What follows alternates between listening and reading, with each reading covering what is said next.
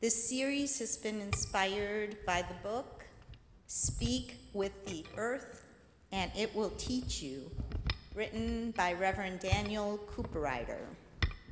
In his book, Reverend Cooperrider shares that he was educated in the tradition of humans searching for God and meaning by way of turning toward the written word and sorting out contextual meaning.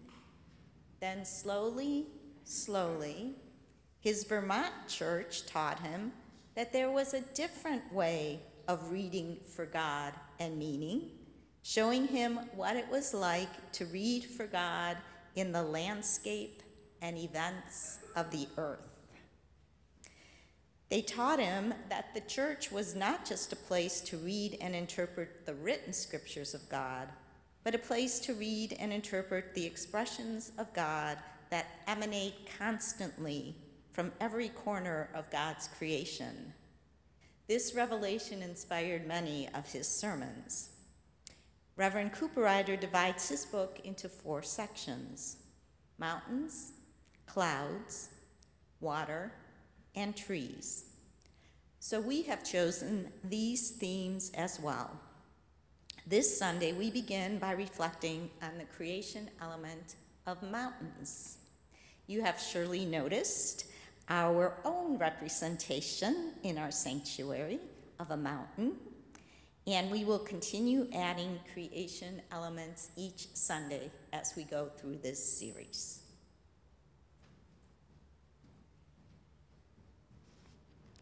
I have one additional prayer concern from Zoom. Kathy Blessinger asks for prayers for her friend Sally, who passed away this week, and for her daughter, Sarah. Please rise in body or spirit for the call to worship.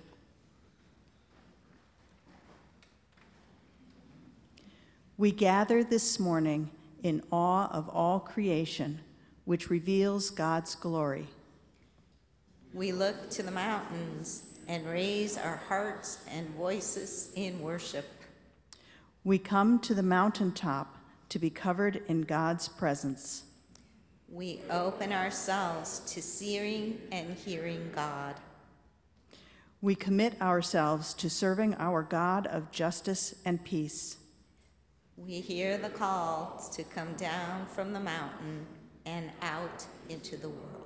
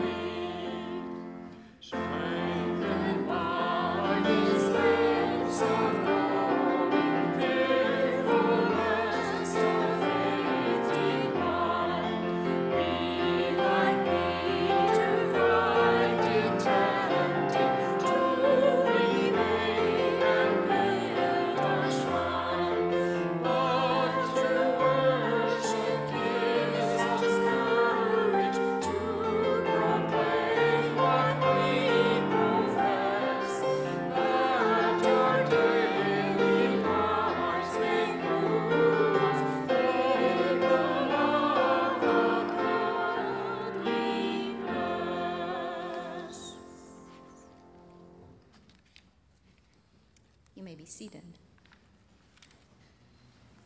Our invocation this morning will be a bit of a departure from what is normally used.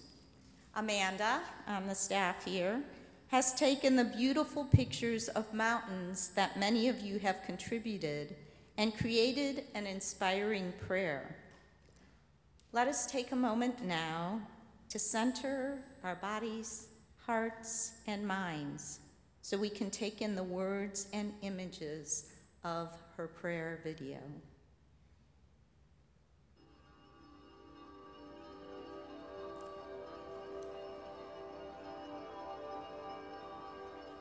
Because of you, Creator God, the work of the valley becomes the glory on the mountain. All that labor for healing, the mourning with those who mourn, the prayers in the night that are mostly cries, the weary travels to the next person, place, or issue that needs our care. Those moments when we sacrifice, when we're most vulnerable, when everything else is stripped away and the heaviness pulls us down while the chaff is blown aside. We are really on the high places, on holy ground, on thresholds of worship. We ask you, God, for the transformation that comes only from you. We ask you, God, for grace to see in a new light, to see you, to see ourselves, to see each other in a new light, to see the advantages that aid us and the problems that plague us in a new light. We ask you, God, to interrupt our plans to contain our epiphanies and call us to attention, to hear you still speaking, for we are listening.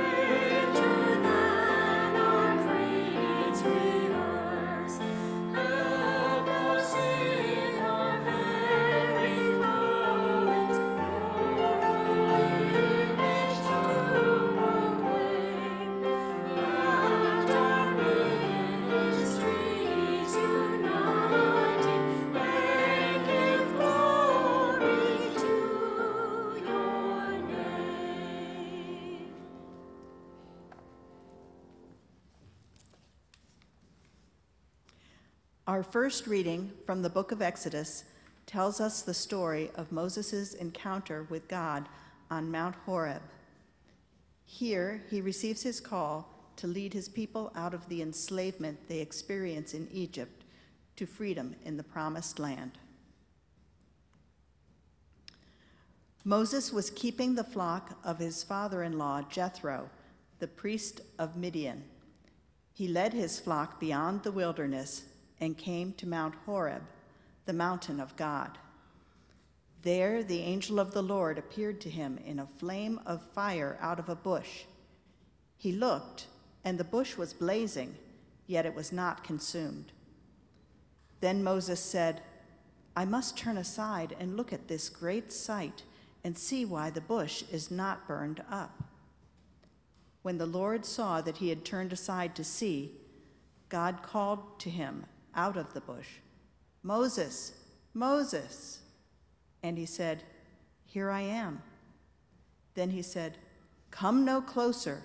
Remove the sandals from your feet, for the place on which you are standing is holy ground." He said further, "I am the God of your father, the God of Abraham, the God of Isaac, and the God of Jacob." And Moses hid his face, for he was afraid to look at God. Then the Lord said, "I have observed the misery of my people who are in Egypt. I have heard their cry on account of their taskmasters. Indeed, I know their sufferings, and I have come down to deliver them from the Egyptians. and to bring them up out of the land to a good and spacious land, to a land flowing with milk and honey, to the country of the Canaanites, the Hittites, the Amorites, the Perizzites, the Hivites, and the Jebusites. The cry of the Israelites has now come to me. I have also seen how the Egyptians oppress them.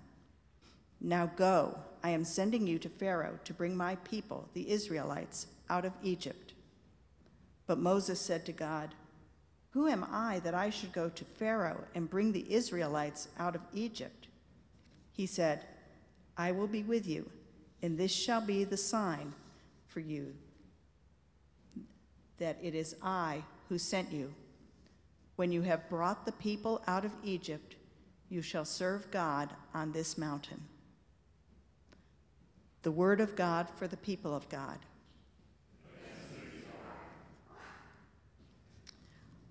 Our second reading is from Mark chapter 9, verses 2 through 8. Just before this reading, Jesus foretells his death and resurrection. His disciples don't want to hear it and want to deny its truth.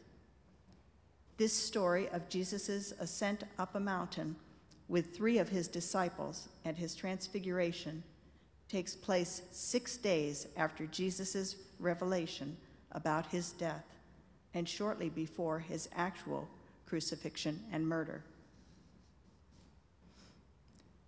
6 days later, Jesus took with him Peter and James and John and led them up a high mountain apart by themselves.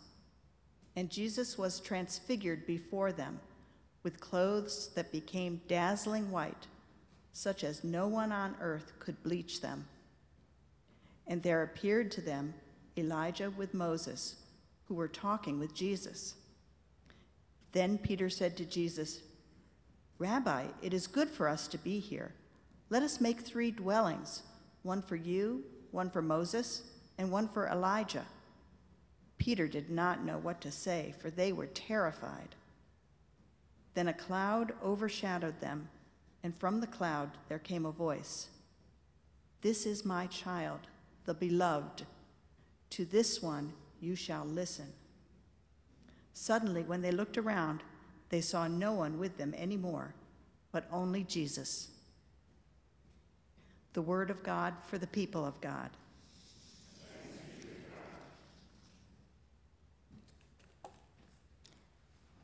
Let us pray.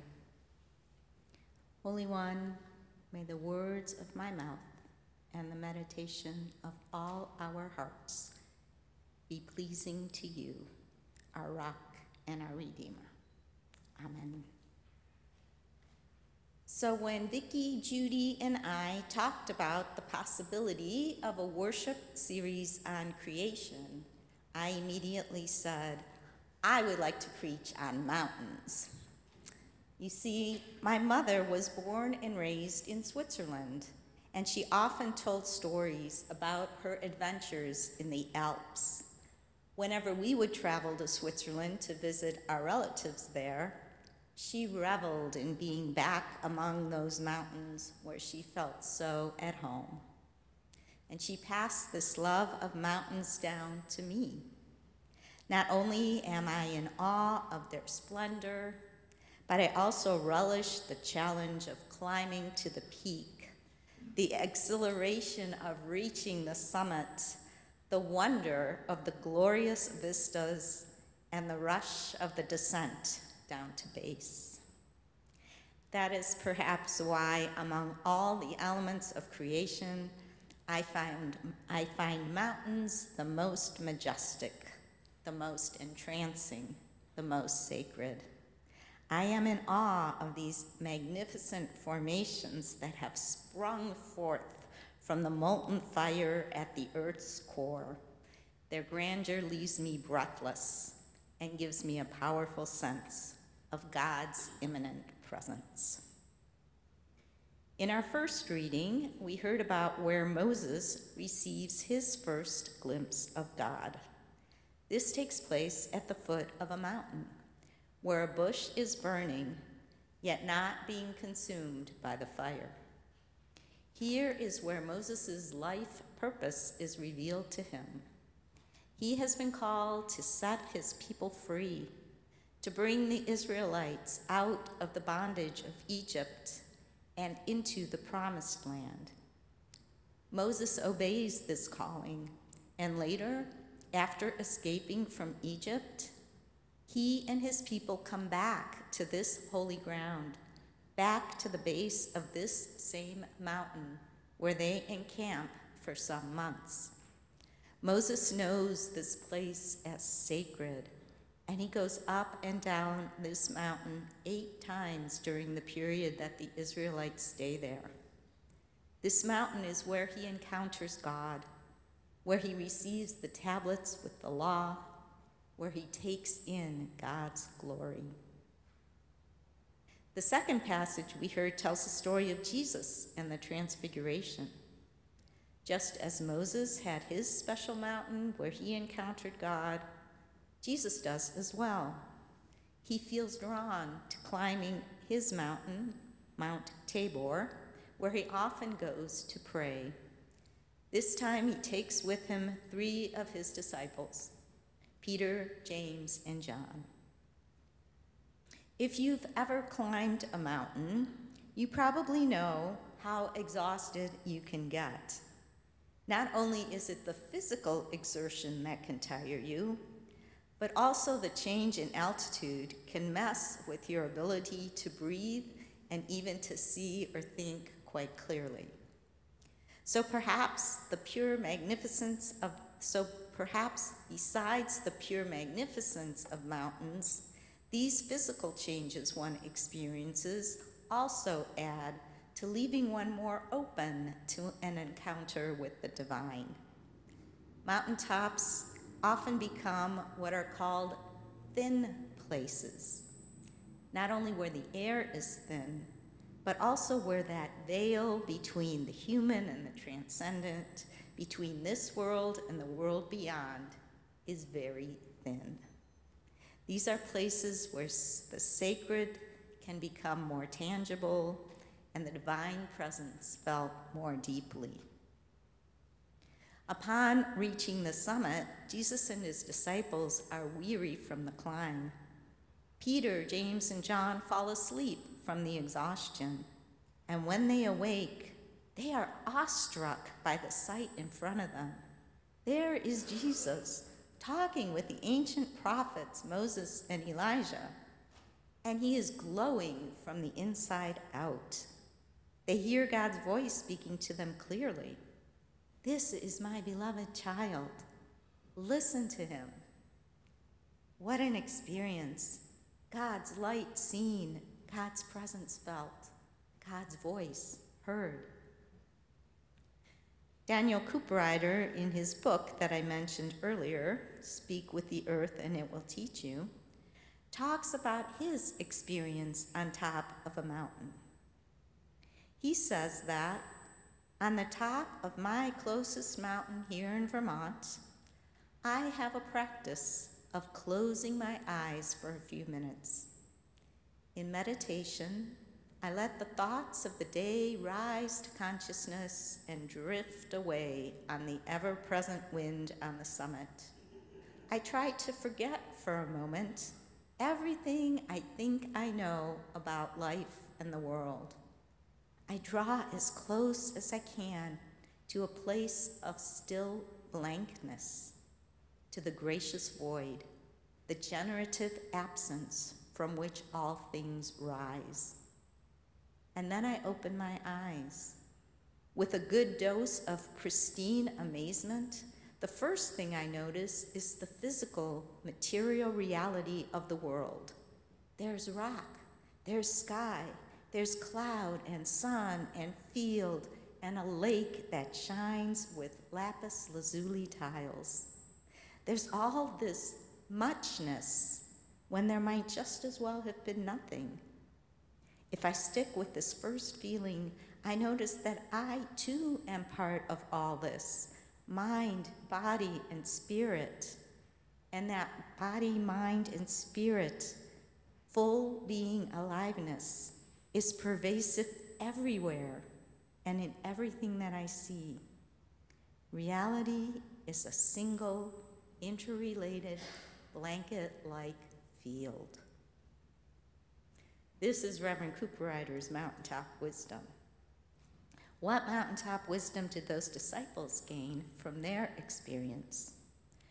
Perhaps watching him shine like the sun, they finally see Jesus for who he really is, the incarnation of the light of God, come to dwell among us humans on earth. Maybe they realize that he is the light for them, and not only for them, but for all people. Or could they possibly have taken in what Reverend Cooperrider calls Jesus's mountain wisdom? He says Jesus knew how to think like a mountain. He tapped into the ecological and ethical wisdom of the mountains when he preached the radical message to love your enemies. He said we should strive to relate to one another and to this world as God does.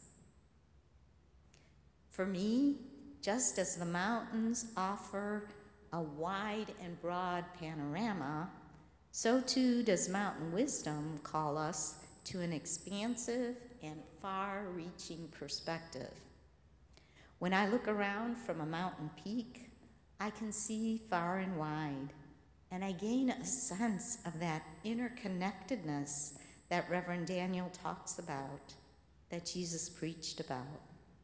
I take in that unfathomable truth that we are not only one with creation, but also one with all that has been created, including all of humankind. I seek to open myself to the reality that we are all one, that the light of God that shines in me and in you truly does shine in every single person. The mystic Thomas Merton talks about having this revelation. He says, in Louisville, at the corner of 4th and Walnut, in the center of the shopping district, I was suddenly overwhelmed with the realization that I loved all these people, that they were mine and I theirs, that we could not be alien to one another, even though we were total strangers. It was like waking from a dream of separateness. I have the immense joy of being man, a member of a race in which God himself became incarnate. And if only everyone could realize this, but it cannot be explained. There is no way of telling people that they are all walking around, shining like the sun. Such revelations about our interconnectedness with the earth and with each other, about God loving us so much as to become human and dwell among us, about God's love shining in the heart of every human being, these epiphanies often come to us in what we might call mountaintop experiences. But like in the case of Thomas Merton, they do not necessarily happen on mountaintops. In fact, for most of us, especially living in Ohio, I would guess actually being on top of a mountain is probably a pretty rare occurrence. And we cannot orchestrate these experiences. They happen unexpectedly, almost as accidents. Any God sightings, any divine revelations are pure grace beyond our ability to control. But what we can do is spend time in spiritual practices such as prayer, meditation, mindful walking, yoga, worship, rituals. We can open ourselves to wonder, to gratitude, to seeing the world through a lens of love and compassion and unity. An ancient story gives us this insight. A rabbi taught that experiences of God can never be planned or achieved. They are spontaneous moments of grace, almost accidental, he said. his student asked, "Rabbi, if God realization is just accidental, why do we work so hard at all these spiritual practices?" The rabbi replied, "To be as accident-prone as possible." So we need times, places, and practices where we become accident-prone, as it were, where we open ourselves to receiving wisdom and the affirmation that God is not only somewhere out there, but that God is around us and near us and actually dwells within us. And when these accidents do happen, when we have these experiences, these moments of a true sense of divine presence, of a revelation of divine wisdom, the temptation is to think like Peter and want to build tents, to stop time, and to stay in these blissful experiences and bask in their glow. But just like Moses, Jesus and his disciples came down from the mountain after their transcendent encounters, we are also called to come down. We seek times and places to be lifted up, to connect with God, to be filled with God's wisdom and light. But then we are summoned back down into a world where healing and hope and justice and love are so badly needed. God is with us in the brilliant highlights of our lives, in those extraordinary mountaintop experiences, but we must never forget that God is also with us in the ordinariness of the plain, everyday moments and in the darkness of our valleys. Coming down the mountain, leaving a place where we feel close to God, where we've known God's light, is never an easy experience, nor a welcome one. But even though these peak moments don't last forever, they do provide for us hope and energy and reassurance to keep us going. After Jesus and his disciples came down the mountain, they moved forward on the journey toward Jerusalem and the cross. But the moment of transfiguration was imprinted on their souls, giving them the strength to face what lay ahead. In our journeys, no matter where they lead, let us remember this. God came down into the world to dwell among us, to connect with us, to become one of us in Jesus, who was love, wisdom, light made flesh. Jesus came down from the mountain to teach us that we are all one, to love us into loving each other, to remind us that God's light shines in us all. And we, as followers of Jesus, are called to come down from our own mountain experiences to be a word of hope, a bearer of light, a healer in our broken world. May we always be open to encounters with God, to mountaintop experiences, and may they renew our spirits, giving us wisdom, passion, and courage to bring love, joy, peace, and light into our world. Amen.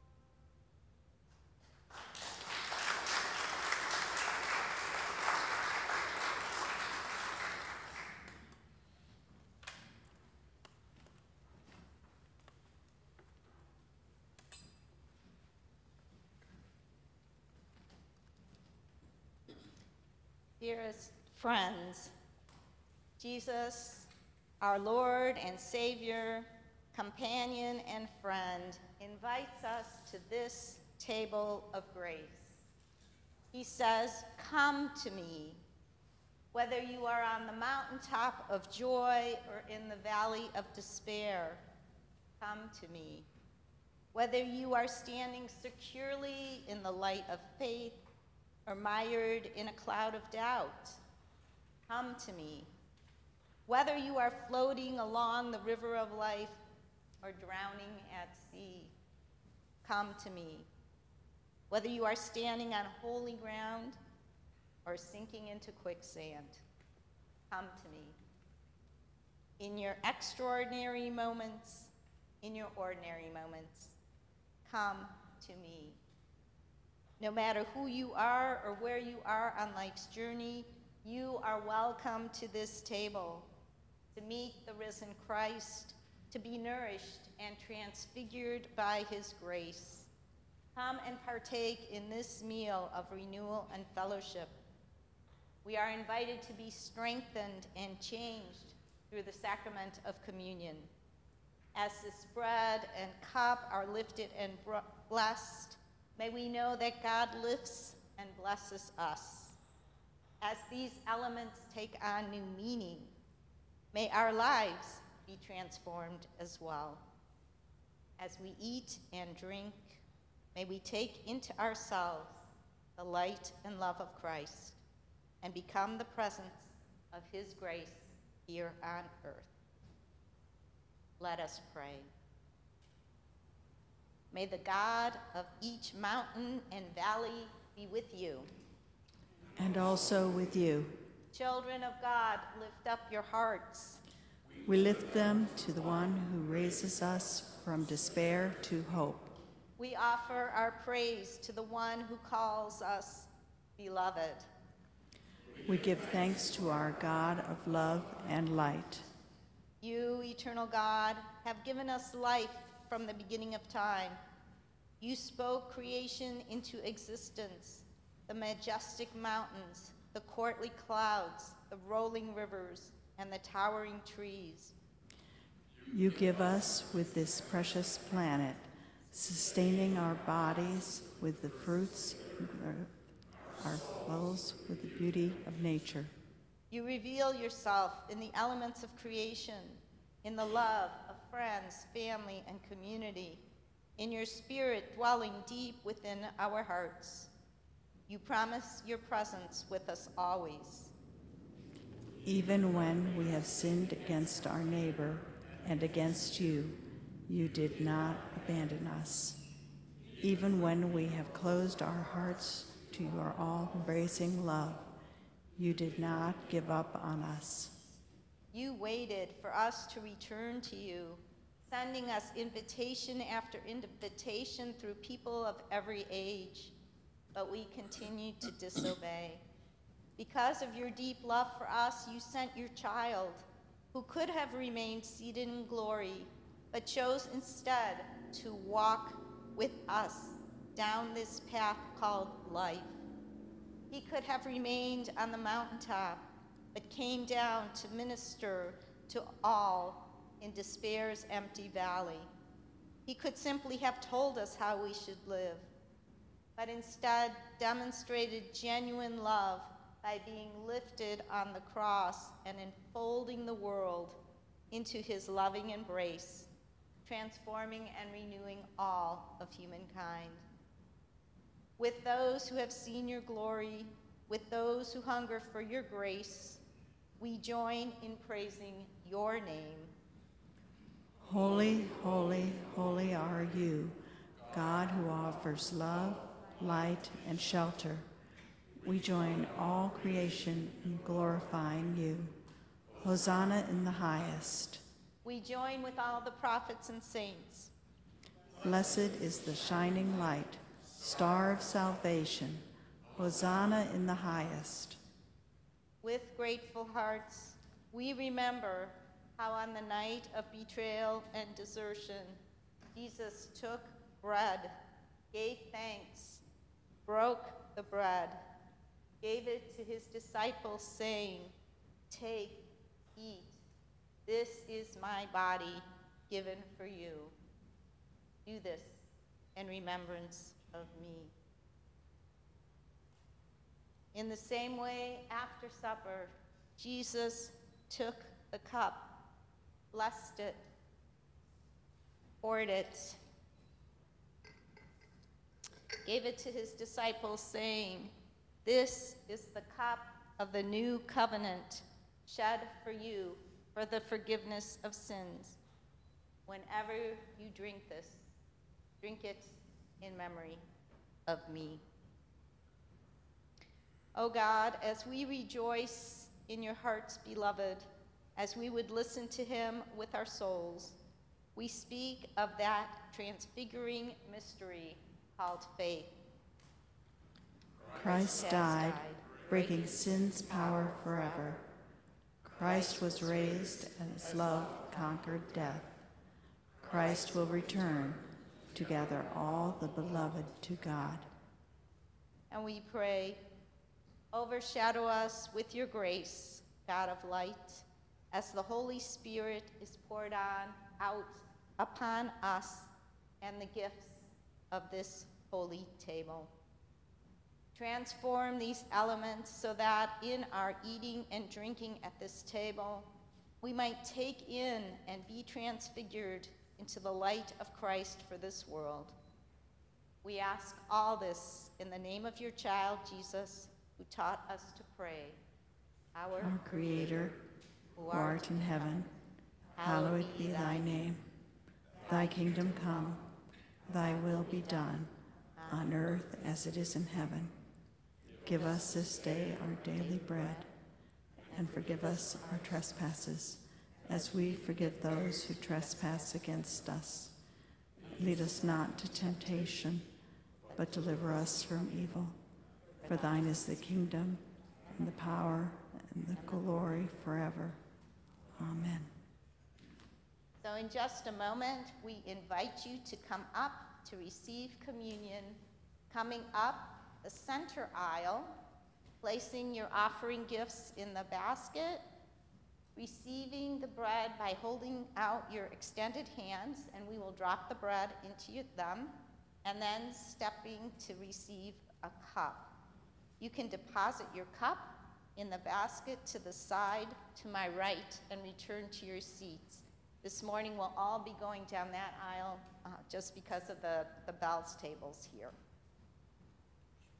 In this congregation, as in all United Church of Christ, all who seek to know the love of God made known through Jesus the Christ are welcome to come and be fed. We use non-alcoholic juice in the cup, and there is gluten-free bread available if you need that. And if you are not able to come forward, please let the usher know, and we will come and serve you where you are. These are the gifts of God for the people of God. Come, for all things are right.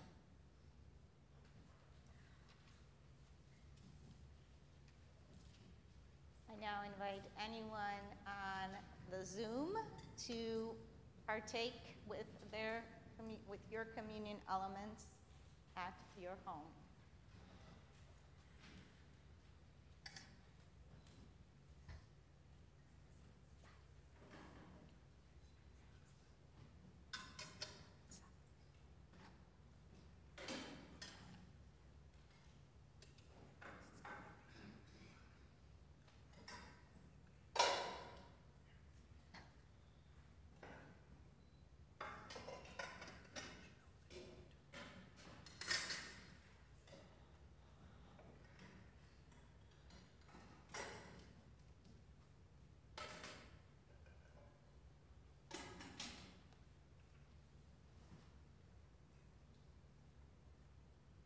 Let us pray together our prayer of thanksgiving.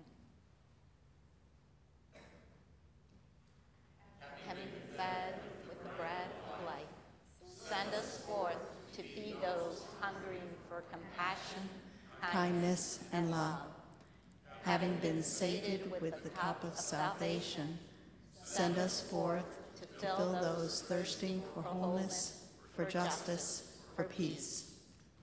May the light and hope of Jesus, who came down from the mountain to accompany us along our journeys, bring healing and hope to our broken world. Amen. Please rise for the closing hymn.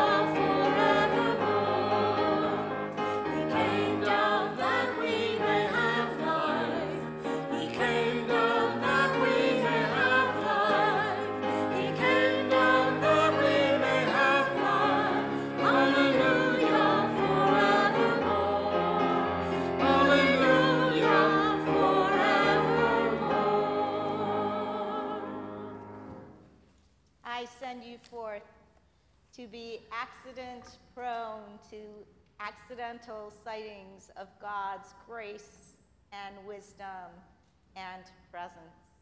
And may you take your mountaintop experiences to come down into the world to spread God's love and peace and joy and hope. And may the love of God and the peace of Christ and the community of the Holy Spirit be with you now and forevermore. Amen.